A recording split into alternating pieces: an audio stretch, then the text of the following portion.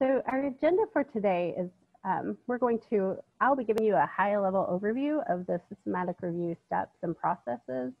And then Lauren will give a brief demonstration of the systematic search process in PubMed, kind of some basic steps for how you get started with the search. So we'll pause along the way to answer any questions that you may have. And then since there's just a few of us here today, please go ahead and use the chat box for your questions. And go ahead and let me know what discipline you're in. Just go ahead and put that in the chat box as well, so that we have an idea of which disciplines are represented here today. And again, it's a small session, so if you want to just unmute yourself to ask questions, or you can put them in the chat either way.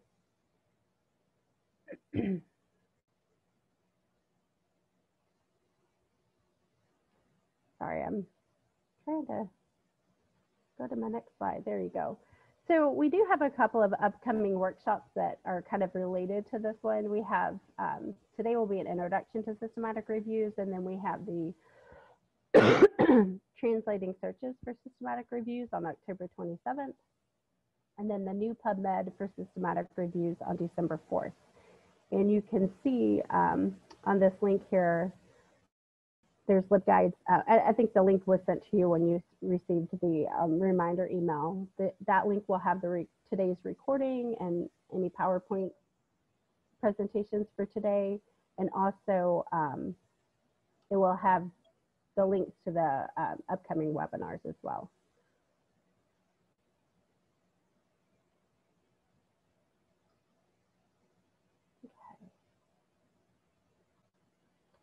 So to get started, what is a systematic review? According to the definition used by Cochrane Collaboration, a systematic review is a review of a clearly formulated question that uses a systematic and explicit methods to identify, select, and critically appraise relevant research, and to collect and analyze data from studies that are included in the review. So a systematic review is a research study requiring a carefully thought out question, an investigative team, and a study protocol. So you can kind of think as subjects of a systematic review are to individuals for a primary study. So for example, like primary studies have individuals, and then systematic reviews have the studies themselves. So that's kind of a way to think about what you're doing, when you're doing a systematic review, what you're looking at, the data that you're looking at. So the role of the librarian throughout the systematic review process, this is kind of an overview to help you understand why and how librarians can help you through this process. So we can help in the planning, conducting, and reviewing stages of the process. Sorry, I have a little bit of a cold, so I have to keep coughing, so I apologize. So as noted in the Institute for Medicine Standards for Systematic Reviews and in the Cochrane Handbook for Systematic Reviews, a medical librarian should be consulted from the start of the protocol and at various stages in the systematic review. So that's kind of, how librarians are part of the process. So what are the steps in the systematic review? Obviously, librarians are highly involved in literature searching, and we can advise in the developing of a research question and creating the protocol. Many researchers are unaware of this protocol aspect. So we can also be involved in reporting the results, and generally the methods section of the manuscript would be written by a librarian if we're given co-authorship. So if we do, we kind of have two methods of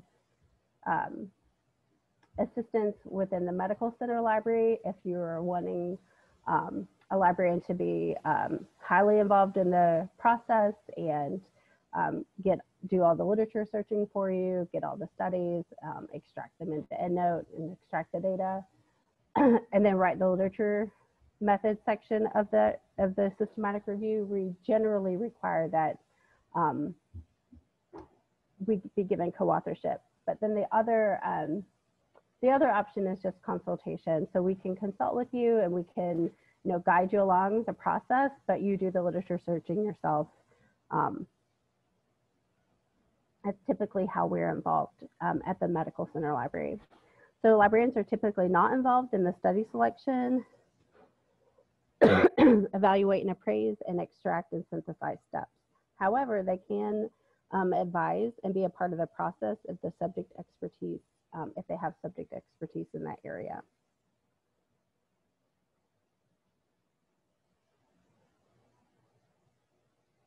So there are standards and guidelines for systematic reviews. So the National Academy of Medicine, formerly known as the Institute of Medicine, developed and defined methodological standards for conducting systematic reviews of healthcare interventions in 2011. For systematic review authors, these standards serve as methodological roadmap to conducting a rigorous review. The standards state that the systematic review must be based on an explicit, transparent process that minimizes bias and conflicts of interest, be developed by a knowledgeable multidisciplinary panel of experts and representatives from key affected areas, be based on a comprehensive and systematic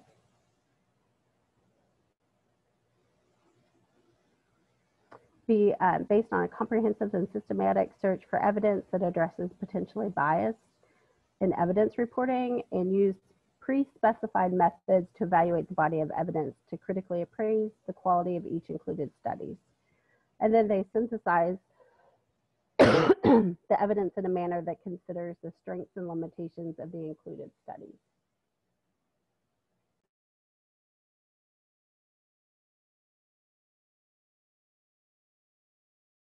I will distribute this PowerPoint presentation. It will be on the research guide for these workshops, so don't worry about getting the links down. Kayla's put the links in the chat, but you can also use the links in the PowerPoint once it's available. So the systematic review standards and guidelines, we do have a systematic review guide that has links for the standards and the processes that you need to go by when you're creating a systematic review.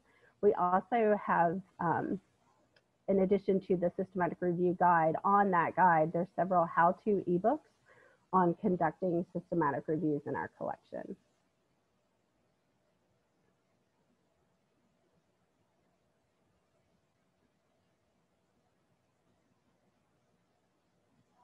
So there's some different tools that we have to help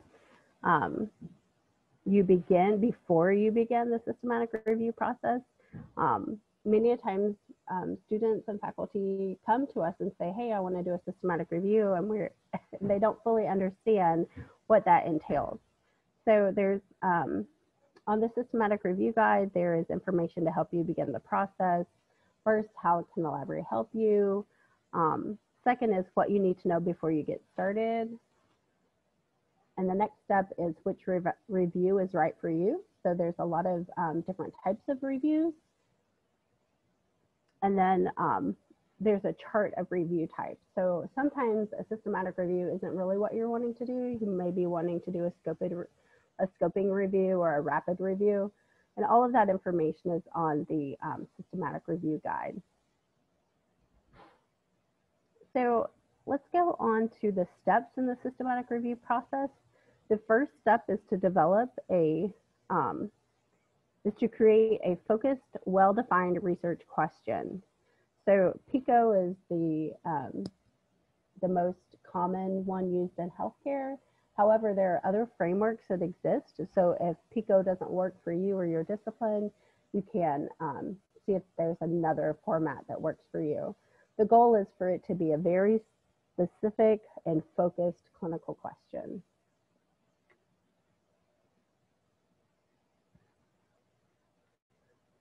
So then the next step is you're going to want to find potential articles. So you'll need to do a scoping search for a few studies that would be included in your systematic review, or you need to you have to do that kind of searching to kind of get an idea of like, okay, you know, what topic do I want to do, and are there articles available on this topic? So you can use those those articles to help you harvest search terms for your systematic review. And so what I mean is that once you found a couple of articles that are really good and you think would be included in your systematic review, you need to make sure that your final search strategy includes those articles. So finding potential articles and using the Yale Mesh Analyzer will help you develop your search terms. The analyzer will pull all the mesh terms found in the articles. You'll also need to search the databases, Cochrane, PubMed, Prospero, to make sure that no one has already developed a research guide on systematic sections specifically for finding existing systematic reviews. And the next step is to create a protocol. So a priority protocol is one that is generated prior to a research study taking place. So to increase transparency, reduce bias and redundancy, the systematic review process includes the development of a protocol or a review plan before the review is undertaken. So the protocol details the evidence, location, selection, assessment, and synthesis plans. Without review protocols, how can we be assured that decisions made during the research process aren't arbitrary, or that the decision to include or exclude studies or data in a review aren't made in light of knowledge about the individual study findings? So it's important to note that a review may deviate from its protocol, but these deviations must clearly be identified and explained in the final write-up. So let's move on to the study selection criteria. So an important element of the systematic review protocol is the development of explicit inclusion and exclusion criteria. The PICO elements of your key questions should be reflected in the selection criteria. The selection criteria will be used to screen evidence during the study selection step in the systematic review process. It is sometimes referred to as an eligibility criteria, as it defines the study elements. It defines the elements of a study must contain to be eligible for inclusion in that review. So lots of times inclusion criteria would be like population characteristics, interventions, outcomes, or study designs. And exclusion criteria could be sample size, co-interventions, duration of the intervention or exposure, or setting.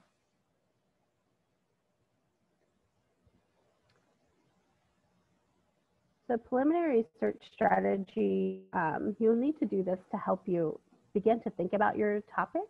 And so you can flesh out the inclusion and exclusion criteria and what databases to search.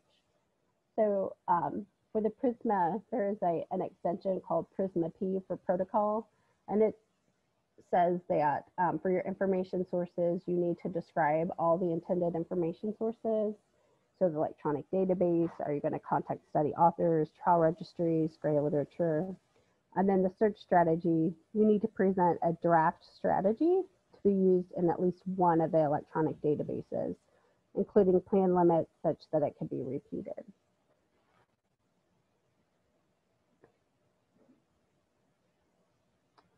So tools for creating a protocol. There are specific tools that guide you along the way as you develop your protocol.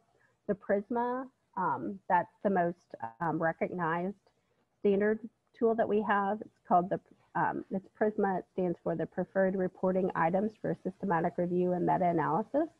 And it's the standard tool that's used. It's a 27-item evidence-based checklist for reporting the systematic review process and related findings.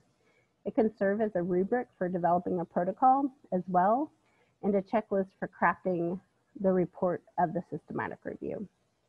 So we have links here again for all of these extensions. There's a Prisma for scoping reviews, and then there's protocol guidance, and then the Prisma P for protocol. So registering your systematic review protocol promotes transparency and allows you to cite your protocol to a document in a priority design, and it allows readers to compare the reported findings with the pre-specified outcomes of interest. So Prospero and Open Science Framework are two ways that we encourage you to and suggest that you register your protocols. There are others listed on the systematic review guide, but these are the two most common.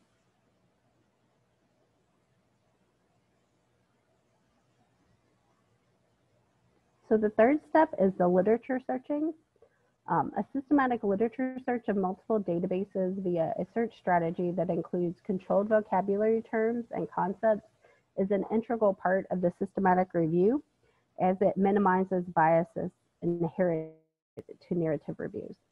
Initial search strategies should be sensitive, be able to capture all the relevant evidence rather than highly specific, which would be able to exclude irrelevant articles. The initial results should inform your search strategy. So you also need to make sure that you're searching based upon your PICO search strategy or whatever framework you use.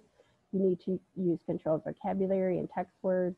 Great. You need to search the gray literature. And gray literature is referred to as unpublished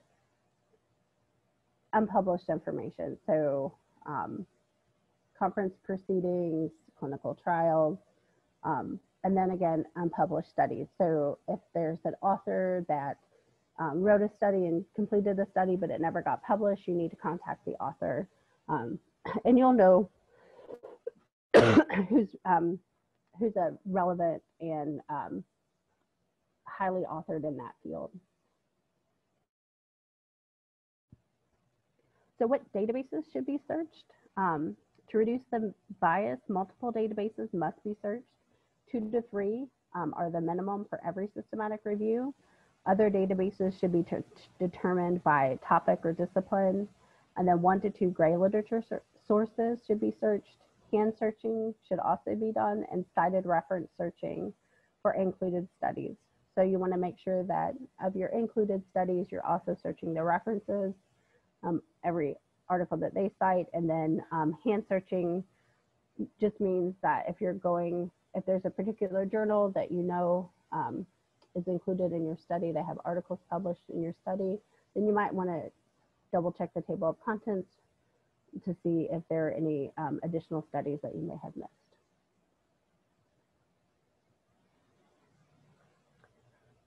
So the subject equals the study. So the quality of the systematic review is dependent on the research studies included. So the lit search provides the pool of potential subjects. So this is why the literature search is critical to the quality of a systematic review. So in this slide, you can see that if this is like a graphical representation of the universe of studies. So the X's are not useful studies and the stars are useful studies.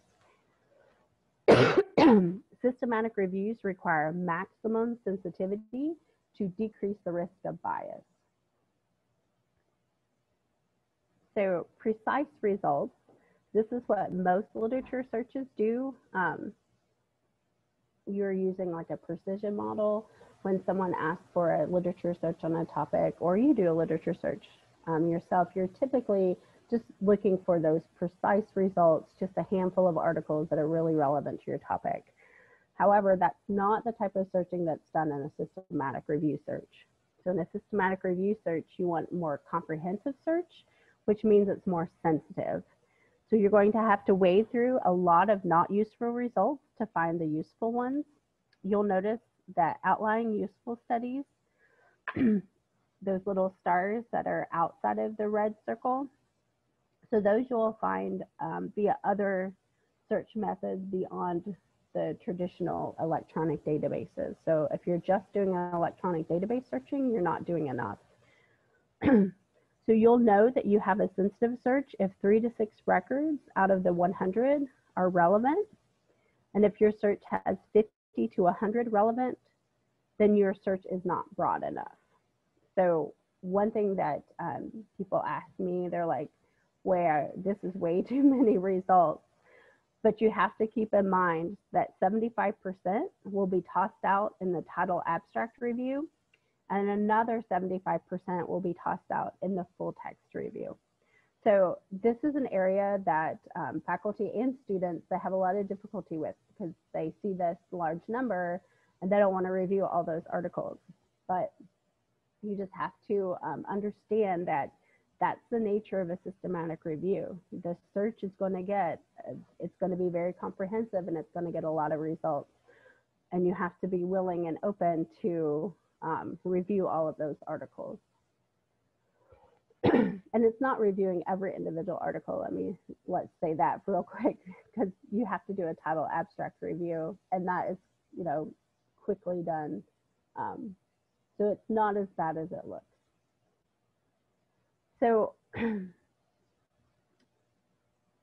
to meet the maximum sensitivity, how do you meet the maximum sensitivity? You search beyond your usual databases. And you use more complex search statements. So you use controlled vocabulary, you use natural language, such as text words is what we mean by that. Use Boolean operators, and then you have to be prepared to sacrifice precision because the search results are likely going to be large. So in this little graphic that I have here, this is a published study. There was, they reviewed like 11,000 articles were identified through database searching, but only 20 of the 25 studies were included in the quantitative synthesis. So you have to be willing to go that extra mile.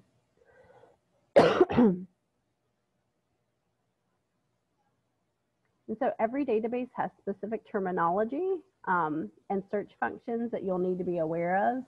So for example, you need to know, does this database use subject headings? Do they use controlled vocabulary?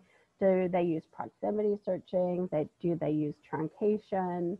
Are your Boolean operators used appropriately? Are there line errors? And so one of the things that we can help you with as librarians, we are experts in this type of searching. So we can assist you in the process, even if you're doing something, if you're a graduate student and you're doing this for a class project or something like that, you can always come to us for consultations. We just can't do it for you. But be sure to seek us out because we are, the experts in this type of literature searching. And this is what we do. So to help with term harvesting, this term harvesting process, we do have a search template, and I think that, yep, they've linked it in the chat for you. This is to help you gather key terms and natural language terms for each concept, then identify mesh terms and entry terms. And then you identify the subject terms and the other databases that you're searching. Then all of those search terms for one concept are ORed together. And then the individual concepts are ANDed together to make the final search strategy. So it's a complicated process, and the searching, gathering all your search terms and searching the databases takes a lot of time. That's initially the upfront. It's very time consuming, but is part of the process. And then documentation is key to the process. Your search must be replicable. So a flow diagram must be included with the number of results initially and after all the other sources are searched and after duplicates removed and then after screening. So your documentation is like key. You have to make sure that you have a plan and a process for documenting all the information, all of the results in the databases. So if you have trouble with that, or if you've not done that kind of detailed documentation before, we can definitely help you with that process. And I'm just going to go through a couple more slides quickly and let Lauren do the demonstration. So the step 4 is the study selection. So study selection is the process of assessing the results of the systematic search. Study selection generally occurs in 2 phases. Phase 1 of study selection includes screening of titles and abstracts of studies retrieved via the systematic search. When keeping inclusion criteria in mind, be inclusive in this phase, erring on the side of caution and including studies of uncertain relevance. In phase 2 of the study selection involves screening of the full text articles included during phase 1 of the study selection. And then during phase 2, the inclusion and exclusion criteria should be strictly applied. And with all steps of the systematic review process, study selection should be conducted in a manner that is transparent and reproducible. So this is achieved through a clear a priori definition of inclusion and exclusion criteria. Standards also dictate that a minimum of 2 assessors participate in study selection. Duplication of selection reduces the risk of error. There should also be a disagreement process identified in the review protocol that clearly defines how disagreements between assessors will be handled. So a consensus, discussion, or a third adjunctor. So step 5 is the evaluate and appraise. So the aim of a critical appraisal of evidence in the systematic review process is to establish the validity of the findings. So combing or synthesizing the results of poor quality primary research can lead to biased findings or misleading results. During the critical appraisal, the quality of each study included is reviewed and is assessed. Generally, a vetted quality assessment tool is employed to assess the quality.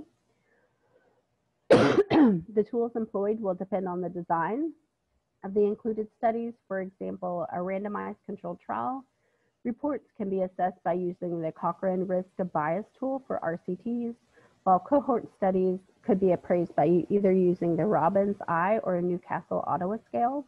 And we have links to all of these in the systematic review guide. So just as with study selection, it's important to involve at least 2 assessors in the critical appraisal process to reduce the risk of bias.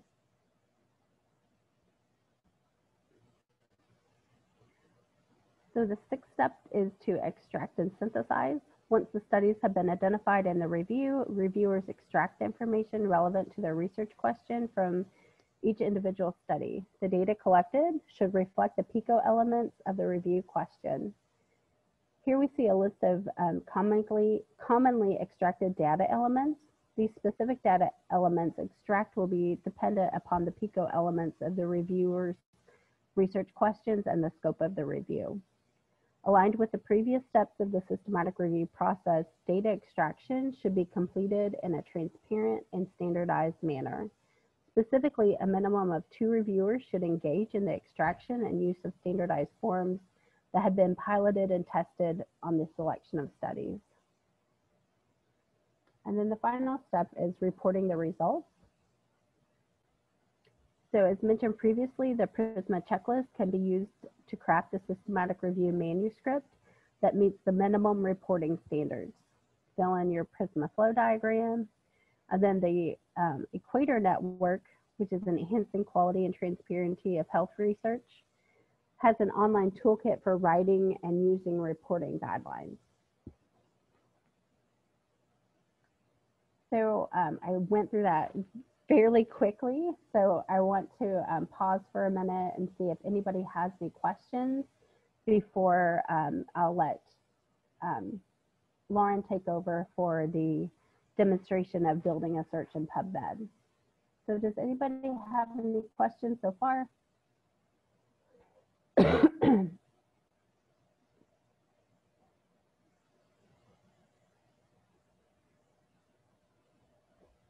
Okay, well, I'll stop sharing my screen and let Lauren. Okay, sounds great.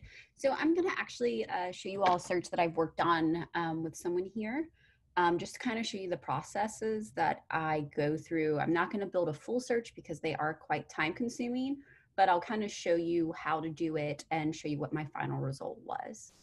So first, what I always recommend is to start with a set of articles. So I'm going to share these articles with you.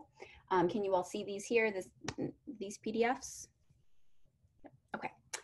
So the search question that I was given was, do wearable inertial sensors capture gait variability or abnormalities in multiple sclerosis? So that's kind of where the question, or that is what the question was. And I asked the researcher to send me 4 articles, or not 4, he sent me 4, but there were several other, you can start with however many articles you have. So these 4 articles would have been included if they were found in a search, essentially. And what's really beneficial about this is you can start looking at terms and different words in these articles. And as Stephanie mentioned, there's a tool called the Mesh Analyzer. So with these 4 articles, what I did first is I went to PubMed, and I'm going to share that screen now. And I put those into PubMed so I could get these PubMed IDs. And every article inside of PubMed has a PubMed ID. So using these numbers, we can go to the Yale Mesh Analyzer, and we can put in these 4 unique identifiers into PubMed, and then you hit go. This is broken right now. I don't know why. It should be back up, but I do have it downloaded, so I can show you what you get when you put these PubMed IDs into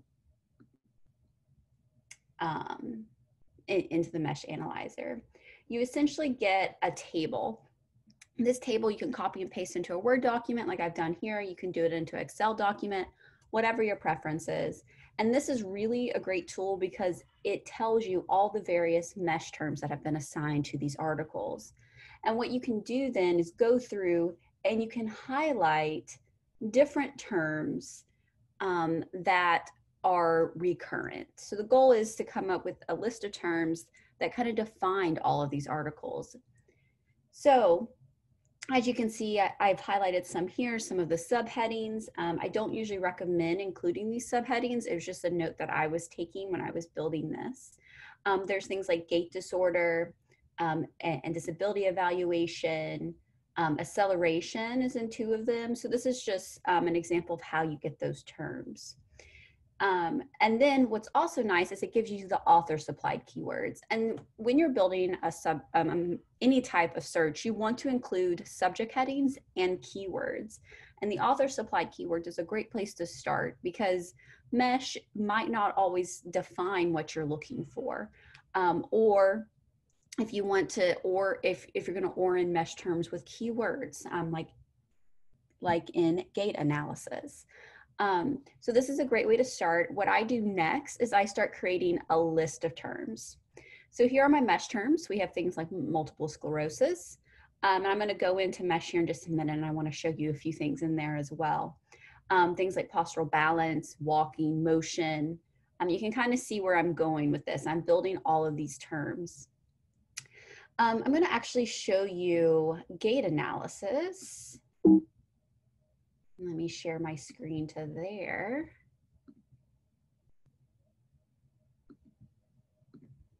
Okay, just gonna sign in. Let's hope it works. Okay, it's working. So here's gait analysis. So when you're looking at mesh terms and you're deciding whether or not you want to add those, you want to go to the mesh database. And you can access that from the PubMed page under mesh database here. And then you can search for a term in the mesh database.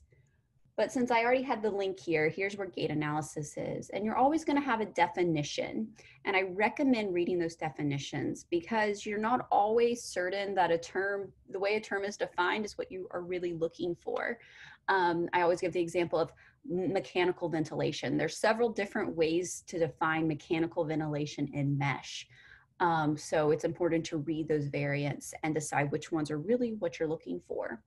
The next thing you want to take note of is the year introduced. So as you can see, gait analysis was only added in 2019. So when articles are added, they are indexed. But when a MESH term is added, those articles aren't going, they don't go back and read all the articles prior to 2019 and add that MESH term to it. So it's important to go down here and look at the previously indexed term. So in this case, we were interested in gait analysis articles prior to 2019. So we included gait as a MESH term. You can see that that goes back to 1981. So this is always, I think, a part where a lot of people get confused. As Stephanie said, we're more than happy to help review your term list and know where to go with your various terms and MESH terms. There's also this section called entry terms. This one's quite short, but this is different terms that you can use to define your subject. So sometimes there's spelling variations, sometimes there's different names for different things that you can include. So for example, sorry, I lost all of my home keys. All of my home keys. Here's multiple sclerosis. If you click on this one, there are several different entry terms here. And I'll show you my search here in a minute, and I did include some of these as keyword searches. Another thing to note is the tree structure when you're deciding on a term. Here's the multiple sclerosis. And inside of PubMed, it's always going to explode is what we call it. So if you're searching multiple sclerosis, it's going to search everything underneath it. So it's going to search both the relapsing and remitting and the chronic progressive versions. As far as I'm aware, PubMed's the only databases that automatically explodes. So you would have to tell other databases like CINAHL that has its own subject heading that you would want to explode it. So this is just something to consider when you're looking at terms. Sometimes you don't want to include the things underneath it, and you can not explode those as well. So, was that a chat? No. No, okay. Sorry, I just had to. I'm monitoring the chat. Great, okay. And so next, once you get through MESH, I'm gonna go back and share my list here. Sorry for all the screen changing. So that's some information about the MESH terms. Then I also, in this case, IMUs or inertial measurement units, there wasn't really a MESH term that defined that. So I used a lot of keywords. I used a lot of things like IMUs, wearable inertial sensors, and we kind of did those variants. And then we also do keywords for multiple sclerosis, as well as here are all the ones I'm going to use for gait. So this is how I do it. Sometimes I color code them if there's a lot of different topics I'm going to be looking at, but this one was a pretty simple combination. And some can have a lot of different areas that you're searching. One I worked on was about sensory. So I had a lot of, the color coding helped me when I was trying to define sensory, right? So there's different ways you can do it, but this is kind of where you start is with your list of terms. Okay, so now I'm going to go to PubMed and I'm going to share my screen again. Okay, so here's PubMed. I always go to the advanced search when I'm building a systematic review search. And I do this because of the availability of the index as well as the history. So what I do and what I recommend people to do is to start with one term. So like here's multiple sclerosis. and I add this to my history. And then I'm going to do that again with my title abstract and add to history. And the reason you're doing both the mesh term and the keyword or the natural language is because not everything has been indexed in PubMed. It takes time for indexers, which is an actual person reading those articles, to index the article. So to catch the most recent articles or to catch things that are in PubMed Central, you need to include both the mesh term and the keyword. Also, when I'm doing this, I often start adding in the truncated version. And the reason I do this is because I want to see if the truncated version brings me any new results. I also think about if I'm going to be translating it into a new database like CINAHL, will that truncation help me when translating that search? And then I also do abbreviations. But for example, with this one, if I want to do MS, I'm going to do show index. And you can see that it is in there a little over 444,000 times. So that is something I'd want to include. You can also select title abstract or text word are usually the two I recommend. I almost always do title abstract. You can select that here and add it to your history. So that those are different ways to do it. There's also, I'm going to add this. You can also do some of the shortcuts like TIAB, and it's going to do the same thing. So add to history. You can see that it's all doing the same thing. And I keep doing this for all of my main terms. So I'm going to add all of these terms, and I just add them in really quick for multiple sclerosis. So, and as you can see, these truncated forms didn't really add anything. I'll show you in a second where it does add some results. But then what I do is I do this by concept. And you don't have to do it by concept. You could add all your terms and search together. But I usually do it by concept because it's important to know that the new PubMed only keeps 100 lines of history. So as soon as this hits 100, it's clearing off number one, number two. So just be aware of that. And I'll show you what I do. I always export things too. I'll show you my Excel document that I export things into. So what I usually do is I go here, I go to add query, and then I'm going to use this truncated form. I'm going to add that one. I'm going to add MS. I'm just ORing all of these together because these are all defining the same thing. And I didn't use both of these. I'm only using the truncated form. And then I add that to my history. And then that is my population. That is the group of people I'm looking into. And then I would do that again with postural, for all the postural balance terms and the walking and the motion and the gait terms. And then I do that the same thing for wearable inertial sensors. And I'll show you what that looks like as well. I just wanted to kind of show you the process using multiple sclerosis. I also wanted to show you, so for example, here's postural control. I'm going to add that one, and then I'm going to add the truncated version so you can kind of see the difference here. Okay, so you can see that there was a slight difference there. In this case, I would use the truncated version because it might be that there's something else like posture control, controls, different variations like that that might be useful. And that doesn't always work out. You just want to, if it jumps up to like 39,000, maybe it's something you're not really wanting. But again, we're always here to give some advice on that if you do need that. Okay. So that's how you do, that's how I continue to build in PubMed. I'm going to show you what that looks like. You can always download your results. Here, it's going to download it as a CSV file that can open up in Excel, or it can open up in Numbers, whatever your preference is. So I'm going to show you what that looks like here. Okay. So here's my Excel document. You can see that I'm going to zoom in a little bit on it, so it might be a little bit easier to see. So here's all those multiple sclerosis terms that I had, and here's the number of results. I keep going up, and here's all my postural balance terms, my ambulation, my gait terms.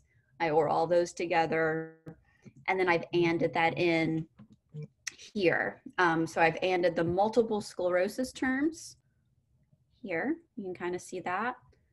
Then with all the postural balance terms. And now I'm going to go in and starting adding the things that relate to inertial measurement units. And I keep going up. And this is a really good example of ambulatory monitoring. So there wasn't an exact mesh term that went with wearable inertial sensors, but some of the articles did have ambulatory monitoring attached to it. So this was something that was related, but not exactly what it was. And then you keep going up. And then I combined again. So this, I know this looks really messy, but here's one multiple sclerosis string. Here's my postural balance string. And then here is my inertial measurement units. And you can see that I'm testing things out to see if I want to truncate and things like that. Okay, so then once you have your final search, it's good to go back and double check yourself. So I want to go look to see if those original 4 articles I showed you in the beginning that I did the mesh analysis on are caught by the search, because then if they are, then I'm on the right track. It's a good place to start and send, and then I often share that with the PI, and then they give me some feedback from there.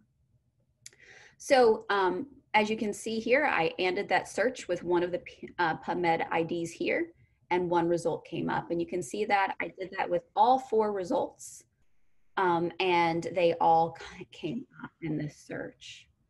So that is my final search that I keep. And I always, as Stephanie said, it's really important to document. And this is me over documenting. I can always go back and read my notes. I often keep notes over here. Pass all the time and stuff. I keep the date I ran the search, all that stuff that would be really important if you're going to report how you did it. Also in this Excel document, I keep all my history of my translations. And we have another session coming up later in the semester about translations, but I just wanted to go through and kind of show you what this really looks like when you're tracking it. You're changing some of the syntax and different things like that. I also keep a history of the dates I ran the search. I try to run them all on the same day. And then I also keep track of the number of results and the database that I searched. So that's kind of just a quick rundown of how I do a systematic review search and how I build searches. And I think we have a little bit of time for questions if there are any.